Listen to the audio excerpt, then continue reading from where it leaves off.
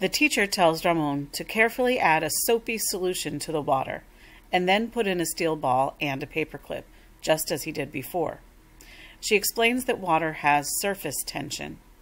That means water molecules on the surface stick together tightly.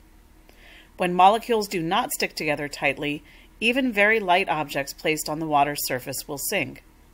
Soap, however, will prevent the water molecules on the surface from sticking together tightly. Ramon adds soap to the water and then puts in the steel ball and the paperclip. What will prove what the teacher said?